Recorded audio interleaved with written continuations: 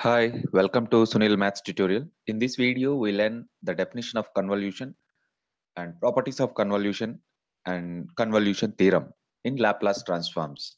Let us see the definition. Convolution. Suppose f of t and g of t are any two functions of class A. Functions of class A means it satisfies two properties. One is sectionally continuous and it is of exponential order A as t tends to infinity.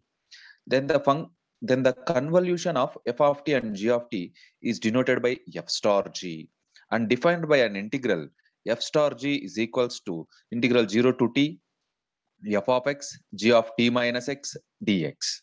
Observe that f of t and g of t are functions of class A. Functions of class A means it satisfies two properties. First of all, it is sectionally continuous. And the second property, it is of exponential order. It is of exponential order as t tends to infinity. The convolution of f of t and g of t is simply denoted by the symbol f star g and defined by the integral f star g is equals to integral 0 to t f of x g of t minus x dx. The relation f star g is also called resultant or faulting of f and g. Convolution is also known as resultant or faulting. Let us see the properties. F star g is commutative. Convolution is commutative. That is, f star g is equals to g star f.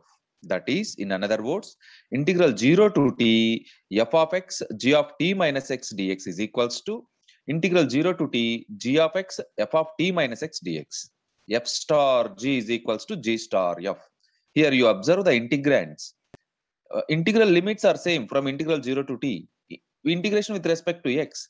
But here the integrands, observe that. F of x g of t minus x, g of x f of t minus x. And also f star g convolution is associative. F star g convolution is associative. F star g of star h is equals to f star of g star h. Also, convolution is distributive with respect to addition. That is, f star of g plus h is equals to f star g plus f star h. These three are the properties of convolution. Now, let us see the convolution theorem, which is very, very important theorem for 10 mark section. The statement of convolution theorem is f of t and g of t are any two functions of class A, and L inverse of f of p is equals to f of t.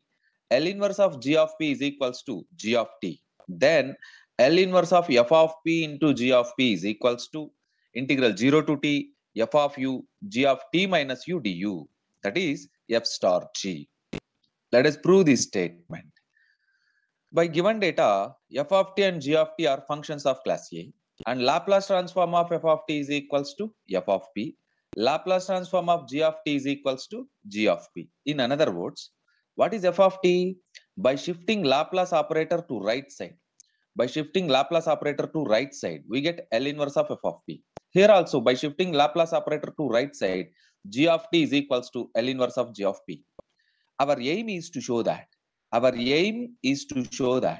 L inverse of f of p into g of p is equals to integral 0 to t f of u g of t minus u du. To prove this, let us define h of t like this. H of t is equals to integral 0 to t f of u g of t minus u du. Now calculate Laplace transform of h of t. Find Laplace transform of h of t. By definition of Laplace transform, integral 0 to infinity e power minus pt h of t dt. Already we define h of t as an integral. So we substitute that. H of t is equals to integral 0 to t f of u g of t minus u du dt. Now it is nothing but double integral. One is integral 0 to infinity. The second one is integral 0 to t e power minus pt f of u g of t minus u du dt. Now to change the order of the limits, you observe that the limits are the given. These are the limits. Limit t varies from 0 to infinity. And limit u varies from 0 to t. T varies from 0 to infinity. You can observe that here the range of integration is triangle OAB. from this diagram, the range of the integration is triangle OAB. Here, this line represents u is equals to t. This line represents u is equals to t. Here you observe that clearly u is equals to t. So that's why we draw a line u is equals to t. And we draw a line which is parallel to y-axis that represents t is equals to infinity. And that intersecting point is capital B of alpha comma alpha.